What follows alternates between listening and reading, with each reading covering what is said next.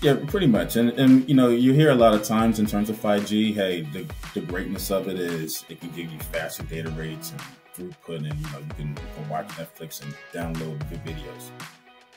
No doubt that exists.